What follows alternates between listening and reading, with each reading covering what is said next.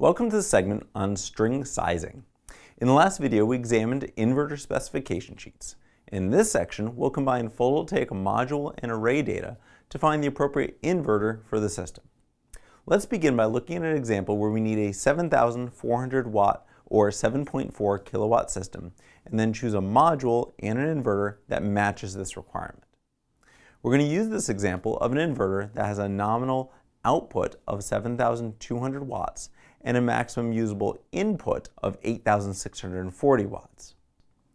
So we're going to start with the assumption that 7,400 watts are required and we're using 300 watt photovoltaic modules. By dividing 7,400 watts by 300 watts per module, we get 24.7 modules.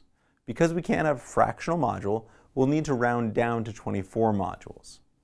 So now we know our system will have 24 photovoltaic modules, and these modules are listed as having an open circuit voltage of 38.2 volts and a maximum power voltage of 36 volts.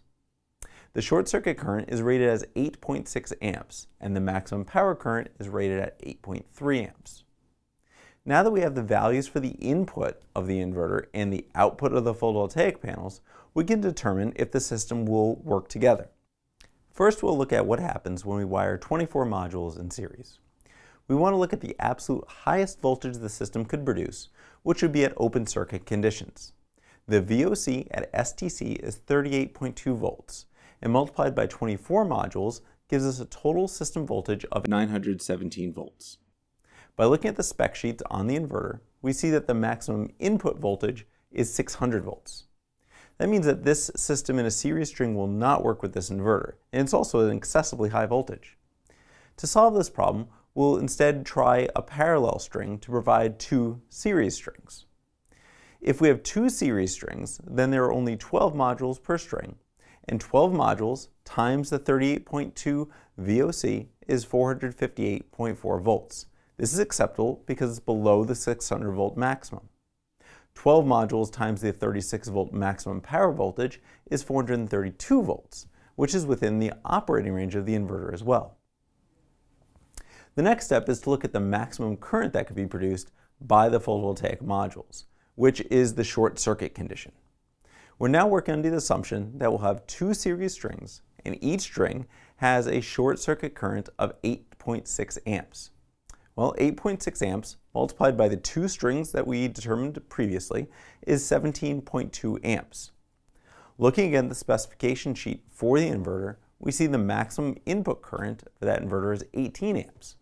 So we're below the maximum input current allowed for the inverter. In this case, it appears that the final design would include two strings of 12 300 watt modules. The total system power is still calculated to be 7,200 watts under standard test conditions. This is a little bit lower than the maximum usable input power of the inverter of 8,640 watts. When the PV array output is too far below the maximum usable input power of the inverter, we'd want to consider an inverter that has a slightly lower input requirement in order to maximize the overall system efficiency. Still, it would work in our case here. So we settled on two strings of 12, but is that the only option? Well, let's look at other possibilities. We know that there are 24 modules that are being considered, and that one string of 24 provides a voltage that is too high. 24 modules could be wired in several ways, however, such as one string of 24, two strings of 12, three strings of 8, four strings of 6, and so on. So let's see what happens when we try three strings of 8. In this case, each string would have an open circuit voltage of 305.6 volts and 288 volts at maximum power. This fits within the specifications of the inverter, which requires less than 600 volts at VOC and that the operating range be less than 480 volts. Because we're going to have three strings in parallel, however, we need to add the current for each string. In this case, it would be 8.6 amperes, which is the short circuit current for each string, multiplied by 3.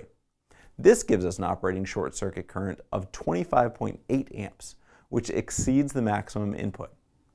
This means that we cannot have three strings of 8, and our only option in this case is two strings of 12 for this inverter and module pair.